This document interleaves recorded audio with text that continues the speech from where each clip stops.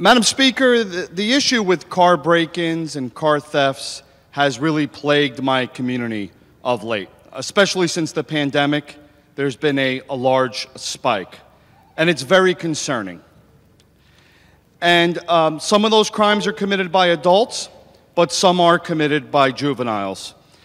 And Madam Speaker, we have passed some legislation, as a good chairman from the Judiciary Committee mentioned, to help address this issue. I do believe, though, that more needs to be done.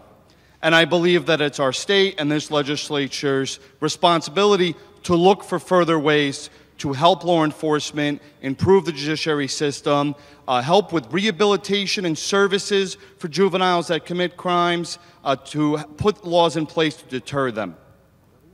I think there's some areas of this amendment that are good and could be helpful. And when I walked over here from my office in the LOB, listening to the good representative recite the areas of this amendment, my intent was most likely to support this amendment.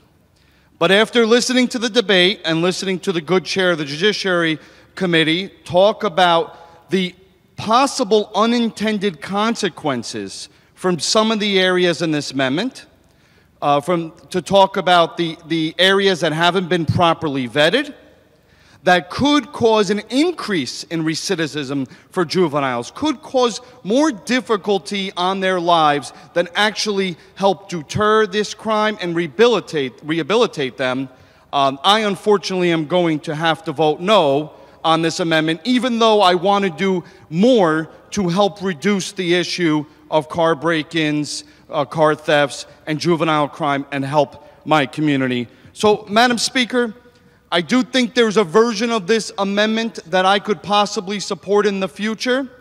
I do think that it would be great to work with the Judiciary Committee Chairman, the good representative, and others bipartisanly, off-session, with advocates, with the judiciary branch, with law enforcement, get all around a table together and figure out what more we can do that will make sense, that will help our youth rather than hurt them, and then come back next session and get something done together that passes and becomes law.